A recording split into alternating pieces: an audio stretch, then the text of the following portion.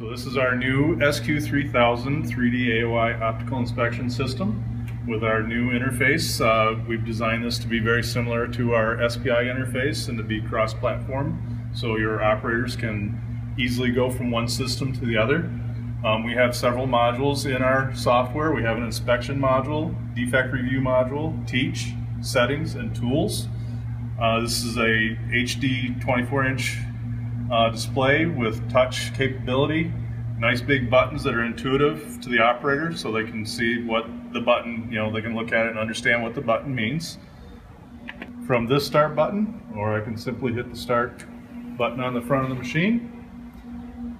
Just going to bring that panel in, clamp it, and it's going to start doing its inspection. Goes and finds the FIDs and is now taking an optimized path around the board to take images and height map information for all the components that are to be inspected.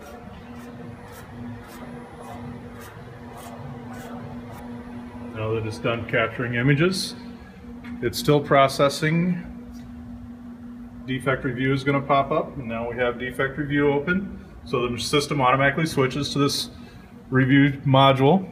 It brings up a list of all your defects along the left here. First one's highlighted, which is the one selected here. It shows you two images. This is the article under inspection, and it's got a red box surrounding indicating that it's a failure. And this is your golden example. This is what the part is supposed to look like. We failed a text inspection, and it's basically a wrong component. You can see here that it's 680 as opposed to 750. So I'm going to classify that as a wrong component. Here is our SOT23 component that is upside down that I pointed out earlier. Good component here on the right. You can see all the leads are down to the surface of the board, and these you can see are all pointed straight up in the air. It failed the body, and it failed all three of the leads. Let's see if I can scroll. There we go. So all three of the leads also failed. Next component, this one failed a body coplanarity test. And this is the first component that I cropped out to show you. This is the component that's lifted on the one side. You can see our golden image is coplanar. And this one, the surface of the body is not coplanar with the surface of the board, indicating there's something wrong.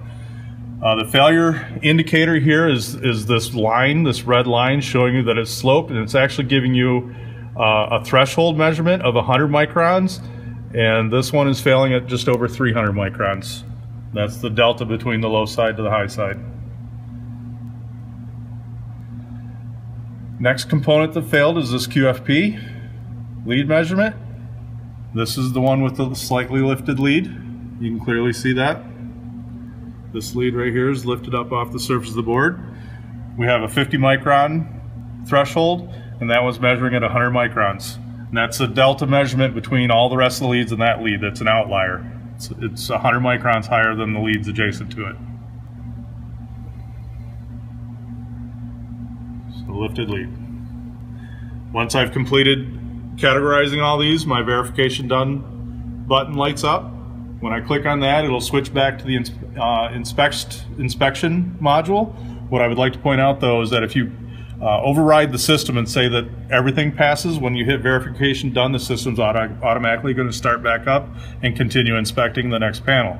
Since I have some failures here, verification done is just going to take me back to the inspection module, and then the operator will be required to interact with the system to start it back up, remove the defective board, and then start the system back up.